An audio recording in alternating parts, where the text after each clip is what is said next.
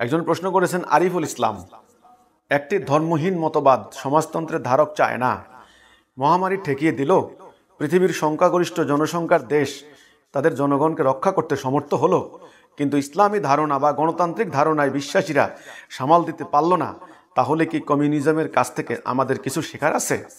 জনাব আরিফুল ইসলাম, আপনি কি বলতে চাচ্ছেন যে কমিউনিস্টরাই হচ্ছে সেরা বলতে চাচ্ছেন? হ্যাঁ, আপাতত মনে হচ্ছে যে তারা এই ভাইরাসটা ঠেকিয়ে দিল, আপাতত মনে হচ্ছে। কিন্তু জনাব আরিফুল ইসলাম, আপনি কি শিওর, আপনি কি নিশ্চিত যে এই কমিউনিজম দিয়ে তারা রক্ষা করতে পারবে, শেষ রক্ষা করতে পারবে, প্রাকৃতিক বিপর্যয় রক্ষা করতে পারবে? আপনি কি জানেন কি না যে বর্তমান যে বৈশ্বিক এই যে উষ্ণায়ন, এই যে জলবায়ুর পরিবর্তন, এটার জন্য উন্নত রাষ্ট্রগুলি দায়ী, সেটার জন্য একা চীন কত % দায়ী?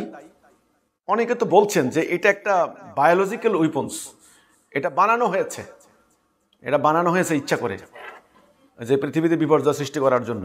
হ্যাঁ, তাদের একটা একক নেতৃত্বের একটা গুণাবলীর কারণে তাদের জনগণ আইন মান্য করার কারণে ঠেকিয়ে দিতে পারলো মনে করেন, এবং যারা গণতান্ত্রিক রাষ্ট্রগুলি এবং মুসলমান রাষ্ট্রগুলি তারা পারলো না।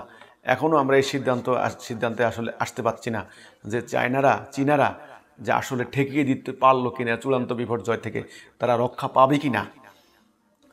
প্রকৃতপক্ষে আল্লাহর ঘোষণা মোতাবেক যারা গায়রুল্লাহর অনুসরণ করে, যারা দালালাতে যায়, যারা হেদায়া প্রত্যাখ্যান করে, শেষ পর্যন্ত তাদের ধ্বংস ছাড়ার কোনো পথ নাই। কাজে আপনি যে বললেন ঠেকিয়ে দিতে পারলো, আমি এখানে দ্বিমত করছি না। আপাতত ঠেকিয়ে দিল, কিন্তু চূড়ান্ত বিচারে ঠেকাতে পারবে না, তাদেরও ধ্বংস অনিবার্য হবে। শুধু সময়ের অপেক্ষা, জাস্ট ওয়েট অ্যান্ড সি।